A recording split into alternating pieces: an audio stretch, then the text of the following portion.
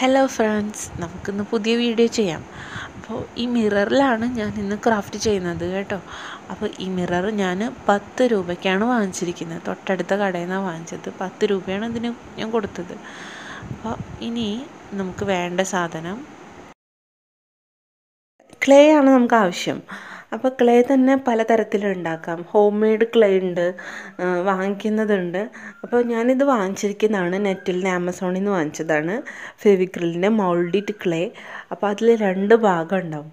അപ്പോൾ അത് വെച്ചിട്ടാണ് ചെയ്യുന്നത്. ഇനിയിപ്പോൾ വീട്ടിലുണ്ടാക്കാവുന്ന ക്ലേ ഉണ്ട്. അപ്പോൾ ഞാനത് വീഡിയോ വേറെ ചെയ്യാം. ഈ 2 ക്ലേ എടുത്തിട്ട് നന്നായി മിക്സ് ചെയ്യുക. കണ്ടോ? അപ്പോൾ രണ്ടും കൂടെ മിക്സ് ചെയ്താൽ മാത്രമേ അത് ഹാർഡായിട്ട് കിട്ടുള്ളൂ. ശേഷം അപ്പോൾ അത് ഞാൻ നീളനെയാണ് പരത്തിയിരിക്കുന്നത്. നമ്മുടെ കൈ വെച്ചിട്ട് തന്നെ നീളനെ പരത്തിയ, അങ്ങനെ പരത്തിയത് ഈ മിററിൻ്റെ ഉള്ളിൽ ജസ്റ്റ് ഇങ്ങനെ ഒരു ഓവൽ ഷേപ്പിൽ ഇങ്ങനെ നമ്മൾ ഒട്ടിച്ചു കൊടുക്കുക. പശയൊന്നും വെക്കേണ്ട, ജസ്റ്റ് ആ മിറർമ വെച്ചിട്ട് ഒന്ന് പ്രസ് ചെയ്താൽ തന്നെ അതങ്ങോട്ട് പ്രസ്സായി ഉണങ്ങിയിരുന്നോളും. കണ്ടോ? അങ്ങനെ ചെയ്യാം. ഒരു ലെയർ, രണ്ടാമതും ഞാൻ അതുപോലെ തന്നെ ഒരു ലെയർ ആ ക്ലേ കൈ വെച്ച് പരത്തിയത് ഇതുപോലെ ഇങ്ങനെ ആ മിററിൽ തന്നെ ഇങ്ങനെ ഒട്ടിച്ച് വയ്ക്കാം.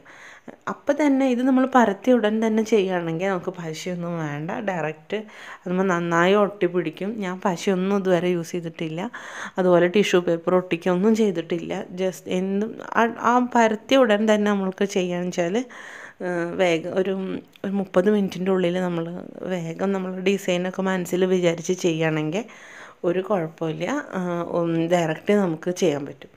കണ്ടോ? മിററിൽ നന്നായി ചെയ്തു, നന്നായി ഒട്ടിച്ചു അത്. എന്നിട്ട് കയ്യിൽ ആ മിററിൻ്റെ സൈഡിലൊക്കെ കാണില്ലേ ആ ബ്ലാക്ക് ഭാഗം, അതൊക്കെ ഞാൻ കൈ വെച്ചിട്ട് കാണാത്ത രീതിയിലാക്കിയിട്ടുണ്ട്. പിന്നെ നെയിൽ കട്ടറാണ് എൻ്റെ ടൂള്. എൻ്റെ കയ്യിൽ വേറെ ടൂളൊന്നുമില്ല. ഇങ്ങനെ ക്ലേ വർക്കൊക്കെ ചെയ്യാൻ സാധാരണ ടൂളുകൾ ഉണ്ടാവും, അതൊന്നുമില്ല. നെയിൽ കട്ടറാണ് വെച്ചാൽ അതിൽ കുറച്ച് സാധനങ്ങളൊക്കെ ഇല്ലേ, അത് വെച്ചിട്ട് നമുക്ക് ചെയ്യാം. അത് വെച്ചിട്ട് ഇതുപോലെ ഇങ്ങനെ വരച്ചു കൊടുക്കാം. ക്ലേയിൽ ഇങ്ങനെ പ്രസ് ചെയ്തിട്ട് ഇങ്ങനെ നീളനെ വരച്ചു കൊടുക്കുക. കണ്ടോ? അപ്പോൾ ഏകദേശം ഒരു ഹാർഡായിട്ടുള്ള ഒരു മരത്തിൻ്റെ ഭാഗം, മരത്തിൻ്റെ തൊലി പോലെ ഉണ്ടാക്കാൻ വേണ്ടിയിട്ടാണ് അതാണ് നമ്മൾ ഉദ്ദേശിക്കുന്നത് ചെയ്യാൻ. അങ്ങനെ വരച്ചു കൊടുക്കുക. ജസ്റ്റ് ഇങ്ങനെ പ്രസ് ചെയ്തിട്ട് ആ ക്ലേയിൽ വരച്ചു കൊടുക്കുക. ഇപ്പോൾ തന്നെ ഇത് ഒരുവിധം ഉണങ്ങിയിട്ടുണ്ട് കേട്ടോ, ഒരുവിധമൊക്കെ ഹാർഡായിട്ടുണ്ട്.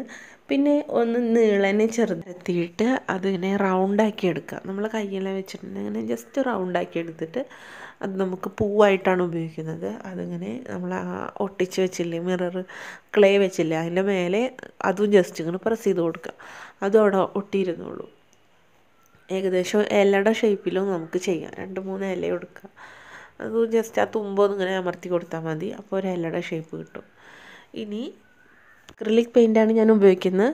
അപ്പോൾ അതെടുത്തിട്ട് നമ്മൾ ആദ്യം ചെയ്ത ആ ക്ലേ വർക്ക് ചെയ്തില്ലേ, അതിൽ മുഴുവനും അടിക്കുക. ബ്രൗൺ പെയിൻ്റ് അടിക്കുകയാണ് കേട്ടോ, അങ്ങനെ ചെയ്യുക. പിന്നെ വേറൊരു കാര്യം ചെയ്യേണ്ടത്, ഈ ബ്രൗൺ ചെയ്യുമ്പോൾ തന്നെ അതിൻ്റെ ഉള്ളിൽ കുറച്ച് ബ്ലാക്ക് പെയിൻ്റ് എടുത്തിട്ട് ജസ്റ്റ് ഇങ്ങനെ അതിൻ്റെ ഉള്ളിൽ കൊടുക്കുക.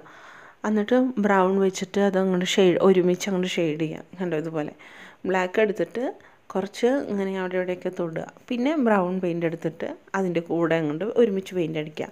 അപ്പോൾ അതൊരു ശരിക്കൊരു മരത്തിൻ്റെ ഒരു ഫുൾ ബ്രൗൺ അല്ലല്ലോ, ഒരു ഇടയ്ക്കൊരു ബ്ലാക്ക്, അങ്ങനത്തെ ഒരു മിക്സ് ആയിട്ടുള്ളൊരു ഷെയ്ഡ് കിട്ടും. അപ്പോൾ ഭംഗിയാണ് കാണാൻ. കണ്ടോ?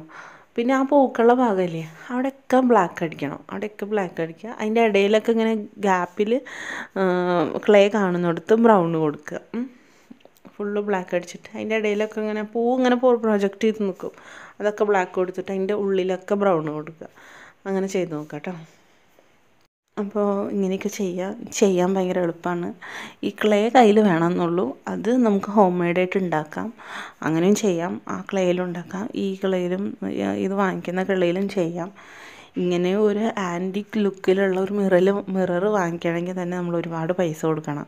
നമ്മൾ എവിടെയെങ്കിലുമൊക്കെ വെച്ച് കാണുമ്പോൾ ഇങ്ങനത്തെ ഒരു മിറർ കണ്ട കൊള്ളാലോ, ഇത് വാങ്ങിച്ചാലോ എന്നൊക്കെ നമ്മുടെ മനസ്സിലുണ്ടാവും. പക്ഷേ ഇങ്ങനെ ഒന്ന് ട്രൈ ചെയ്ത് നോക്കിക്കഴിഞ്ഞാൽ അറിയാം അത് എത്ര സിമ്പിളായിട്ട് ചെയ്യാൻ പറ്റുന്നതെന്ന്. അപ്പോൾ ഓക്കെ, ഇനി അപ്പോൾ അതൊക്കെ ഉണങ്ങി കഴിഞ്ഞു. ഇനി ഗോൾഡൻ കളറില്ലേ, ലെമൺ യെല്ലോ അല്ല, ഗോൾഡൻ കളറും അക്രിലിക് പെയിൻ്റ് തന്നെ എടുത്തിട്ട് നമ്മൾ കയ്യിലെടുത്തിട്ട് ജസ്റ്റ് ആദ്യം ചെയ്ത മരത്തിൻ്റെ ബാർക്കൊക്കെ ഇല്ലേ അവിടെ ജസ്റ്റ് ഇങ്ങനെ ടച്ച് ചെയ്ത് കൊടുക്കുക.